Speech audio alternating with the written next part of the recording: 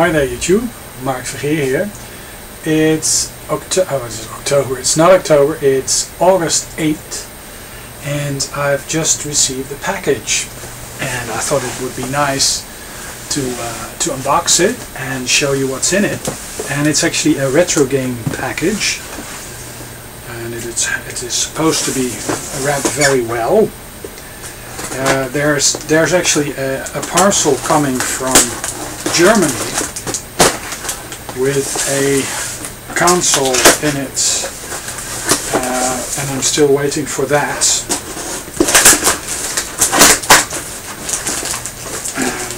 In the meantime, I have this, and this is actually from the Netherlands, and it's a whole shitload of games.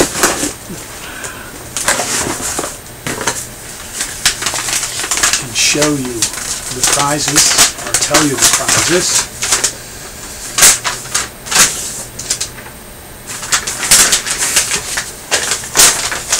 Like so.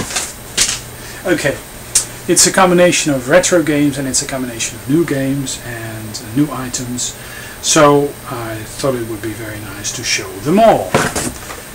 And what did I get? I, of course, got an original 3DS XL power adapter. This thing didn't come with a power adapter. It says so in this yellow sticker. And I do hope to God that when they bring the 3DS XL out in the States, that they are smart enough to include a power adapter, because I just think that is just friggin' insane. I think this cost me 9 or 10. Let me see. Oh, $9.99 for a friggin' power adapter. Insane, but yeah, I like to go for complete. So a power adapter, 3DS XL, original power adapter, $9.99. And what else did I get? I got Kid Icarus, The Uprising, and this I got for 15 euros, and it is supposed to come with a stand. A stand for the console. I'm not sure how it works, but a stand for a console.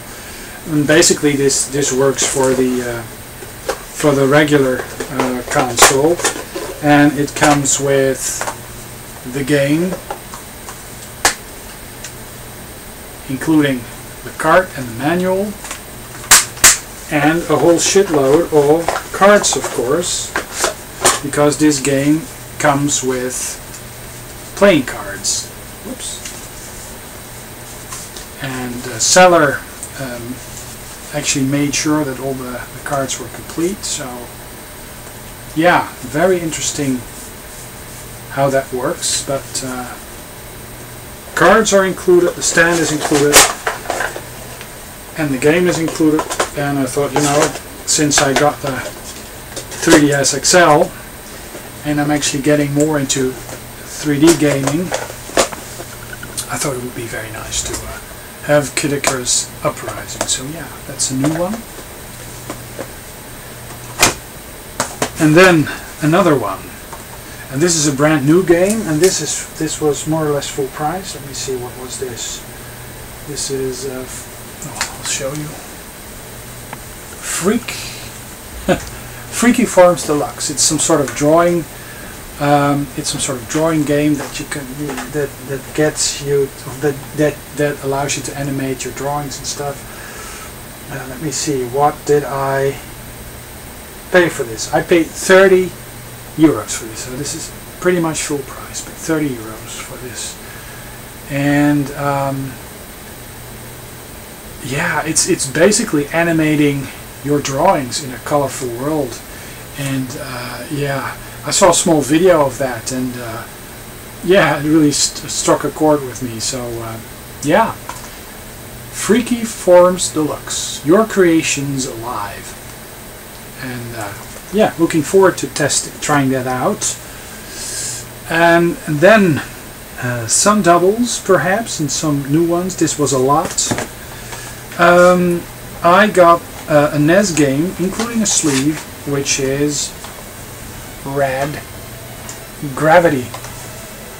It's an Activision game, and yeah, it says The Adventures of Rad Gravity, made in Japan, and this is the PAL release, but I'm playing this on a NTSC top loader, or FC Twin NTSC top loader. So yeah, Rad Gravity for the NES.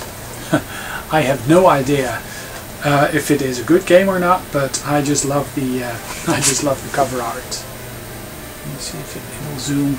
It's some sort of astronaut with an Elvis Presley hairdo, totally obnoxious proton smile, asshole, astronaut. Perhaps it's nice. I'm not sure. What else? A Super Nintendo game. It was a loose card, but I thought, you know, let's go for it. I played this a lot on the Commodore 64, and I thought, well, maybe very cool on the SNES. I wasn't aware of this being out actually for the SNES, and that's Spin Dizzy. And Spin Dizzy, I paid for this. I paid $9.99. Spin Dizzy. Well, 10 euros. Could have been less, but you know, it's. What else? A brand new, unopened copy of Millennium Soldier, or otherwise known as Expendable. It's a great shooter, and I think I already owned this on the PlayStation, but it's out on the Dreamcast as well. So Millennium Soldier Expendable on the Dreamcast, and this is a sealed copy. And what did I pay for this? $4.99. $4.99 for a sealed copy, unused, of Millennium Soldier. It's out on the PlayStation. There's a version for the PC out there as well, and it's a third-person perspective, top-down, dual analog shooting frenzy that is very, very nice. Excellent game, produced by Rage, Infogrames. Yeah, looking forward to playing that. And what else? Okay, a PlayStation 2 game. It's a racer. And these damn stickers, I have to get them off. So, it's Driving Emotion Type S. It's a Squaresoft game, so it might include some RPG elements. A Squaresoft racing game. Can you imagine? So S, Driving Emotion Type S, and it sports the BMW on the front. So what is it about? Driving sensation already in the next generation. And this is a very early game, I think. It came out in 2000, 1997, 2000. One of the earlier games for PlayStation, I think. Climb on board for the ride of your life, behind the wheel of a selection of the most awe-inspiring sports cars on the planet.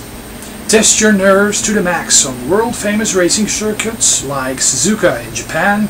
Experience an unparalleled level of realism with sights, sounds, bumps, scrapes, and battle-to-the-metal competition. Drive your emotions to the limit. Driving Emotion Type S.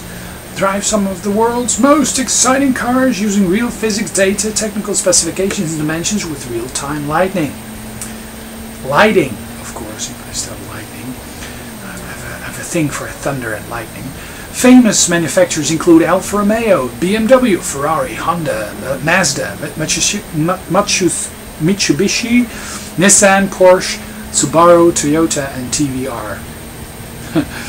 Full car setup, adjustment for suspension, gears, brakes, engines, and many other parts. So it's more of a driving simulation than a arcade racer per se.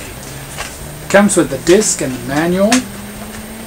Let me see what the disc is all about. Oh, well, the disc is in pristine condition, but it's actually one of these blue ones, so it actually is a CD. Yeah, it says compact disc, so yeah, some of the PlayStation 2 games came out on, hey, and it says Electronic Arts as well.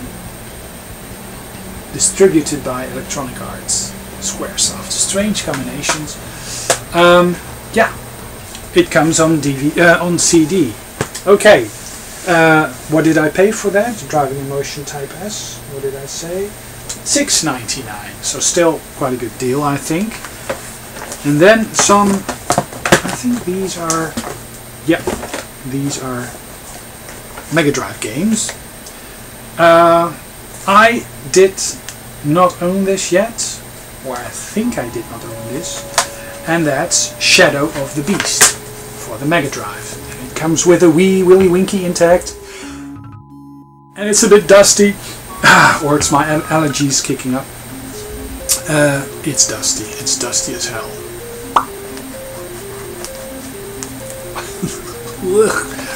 So that's why I'm sneezing.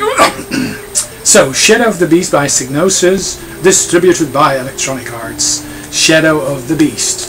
Shadow of the Beast, and it comes with a manual, and it comes with a registration card, and it comes with a poster. Oh wow, this is interesting. It comes with a poster. And it looks like this poster has never been unfolded. Oops. Let me see, I'm not the best at unfolding posters, but F-22 Interceptor, a poster of F-22 Interceptor, Electronic Arts, and it comes with all sorts of games that are out there, and it looks like it has just been printed. It's like I'm the first one to actually unfold this poster thing, and now I'm able to put it back. Yeah, posters and maps I'm not very good at doing those. It comes with a manual, and it comes with a weird Electronic Arts cartridge with a weird yellow tab, which always makes me wonder why do you do that yellow tab thing? But I guess it's to make the games recognizable. What else? Dynamite Duke, without the wee Willy Winky, just as dusty, and it's a 16-bit cartridge, Dynamite Duke. And, oh, what did I pay for Shadow of the Beast? Shadow of the Beast was $6.99. Okay. And this is Dynamite Duke. Dynamite Duke, with a mean-looking character. And it comes with a manual. And a Dutch translation of the English manual. Very weird. It's not an official one. This has been put in by the user. With the cartridge, and the cartridge is looking clean. The case is a bit dusty. So what did I pay for Dynamite Duke? Dynamite Duke cost me $4.99. So, what else? Risky Woods. Risky Woods. Risky Woods. This looks like a very nice platformer. I didn't have this yet, and it really looks like a very nice platformer. Electronic Arts game again. And it only comes with the cards. With its strange yellow tab. The card is looking in good condition. So what did I pay for Risky Woods? Risky Woods cost me $4.99. I'm in search of a manual for Risky Woods, so if anybody has a manual, yeah, I'm interested. Risky Woods. And why did I get it? Well, basically, also because of the cover art. I just love that cover art, so not bad, not bad. And then a game that I think I owned, it cost me $4.99. And that's the game of Blockout. Blockout, also an Electronic Arts game. I have been avoiding buying Electronic Arts games, but this is from an era where Electronic Arts still was very good. But Blockout, it comes with a manual and that weird yellow tab cart. And what did I pay for this? And the case is shot. I mean, I've seen better conditioned cases, but yeah, it's a case, and if I stand it up like that, it's okay. $4.99. Yeah, it was on the sticker. And then the last, I think I owned this already, but it was cheap, and it's a game that usually is quite expensive, at least in my neck of the woods, and because it was cheap I thought let's go for it, and it's a great game, and that's Toki. And Toki cost me $6.99, and it comes with a manual and the cart. And the cart looks in pristine, no, not pristine, but very good condition. Hardly any scratches or knicks-knacks on the cart. I'm not sure if you can see, but it's very nice. The cases have seen better days. They are a bit dusty. And this one comes without the tab. But yeah, so Mark's Pickups, and perhaps I might have showed you some gameplay footage over there, over here. So yeah, Noise Pickups, and Mark signing off, and I'll be back with another video soon. Okay, let's terminate the recording.